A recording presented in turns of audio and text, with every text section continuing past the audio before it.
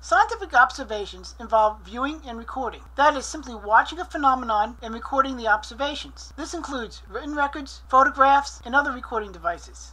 Unfortunately, real-world observations sometimes miss stuff. For example, a critical event may occur when observations are not being made, or they may occur outside the range of the observer's sight.